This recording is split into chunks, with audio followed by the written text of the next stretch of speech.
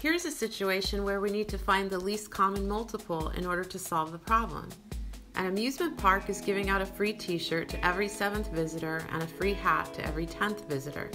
How many visitors need to visit the park in order for someone to receive both a free hat and a free t-shirt?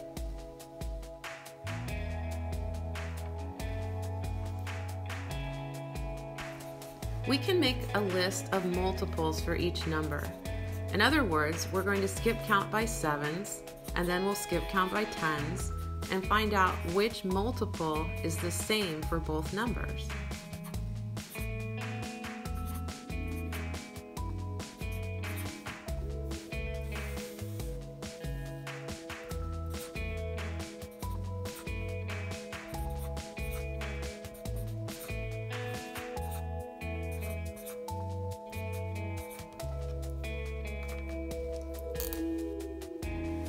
The first multiple that they both have in common, or the least multiple, is 70. A quick way to find the least common multiple of two numbers is to use the ladder method. Just place both numbers inside the ladder, and then decide which number you can divide both numbers by. We can always check with 2, 3, or 5. These are prime numbers.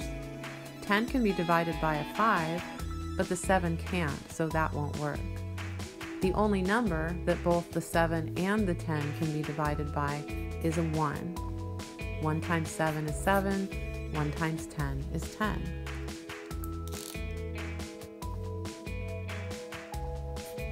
Once we're done dividing, the last step is to multiply the numbers along the left side of the ladder and the numbers along the bottom side of the ladder. It creates the shape of an L.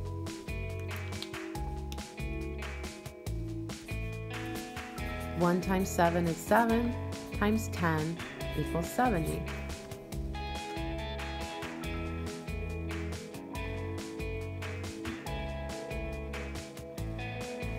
Now try this problem on your own. Pause the video, read the problem, and try solving it using the ladder method. When you're ready, click play so you can check your answer.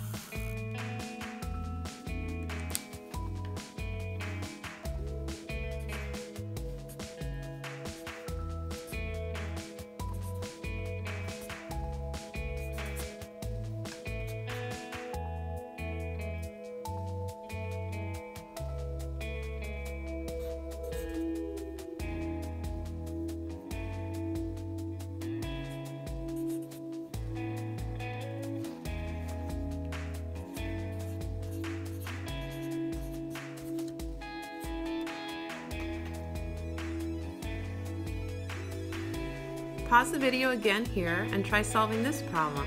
When you're finished, come back and check your answer.